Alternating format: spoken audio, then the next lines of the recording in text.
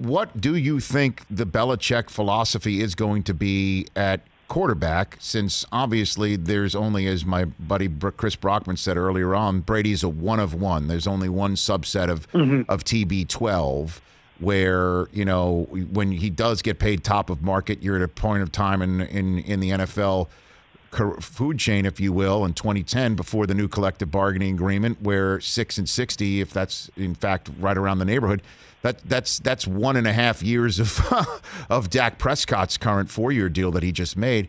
What is their philosophy going to be? Just go and draft one while Cam hopefully continues to win, or hope that Cam is that guy? Like, what do you think their philosophy is going to be to try and build this thing back for New England, Tom? I think, as you've heard before, people say sometimes not making a decision is making a decision.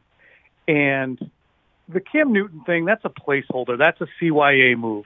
In case nobody else shakes loose, at least we had Cam in place in early March so that we could say when free agency began, yes, we have a player. His name is Cam Newton. Didn't look great last year, but you're going to be part of the reason he looks better this year. But as for what would happen, because it is a reasonable contract, especially when you prorate it over 2 years, say he makes $9 million over 2 years if he doesn't become the starter here. It's very reasonable for Cam Newton's services.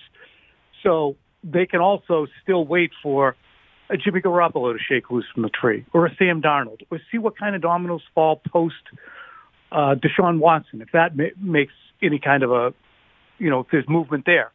But it basically, to me, Rich, announces no thank you on Ryan Fitzpatrick. Appreciate it, but no thanks also on Mitch Trubisky. We would prefer not to have, you know, Alex Smith.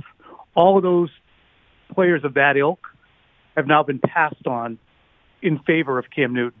If nothing else shakes free, well, we'll see how it goes. But I just don't think that the plan really has crystallized for them, because they don't control their own destiny, so to speak. They can't guarantee, for instance, that if I put this package together, I can go get Trey Lance.